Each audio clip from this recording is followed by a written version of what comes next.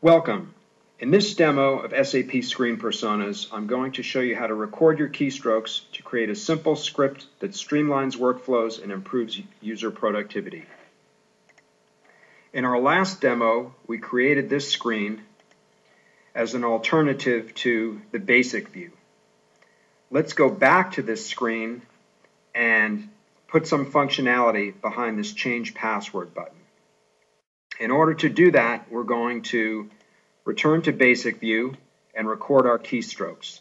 To start the recording, you just click on the record button. I'm now going to type in the SU01 transaction, which is going to take me to my user maintenance. I'll type in my username and then click on the Change Password button. I can now change my password, which I'm going to not do at this point. Let me stop that and save the file.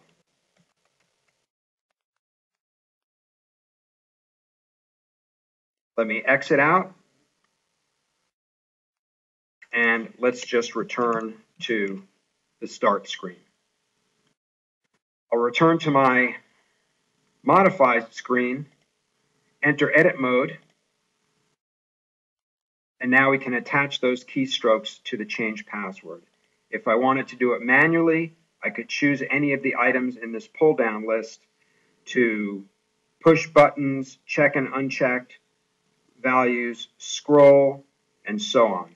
Instead, I'm just going to enter the keystrokes that I just recorded. So here's the change password that we just saved. And you can see it's an exact transcript of what I did on the screen. Typing in the transaction number, typing in my username, and then pushing the appropriate button. Let me click OK, and now save and exit. You'll recall last time when I typed in the transactions to change password, I had to go type it in and then click on a special button. Now, when I click on change password, it takes me directly here. So creating a simple script allowed me to reduce the number of keystrokes and bypass the screen.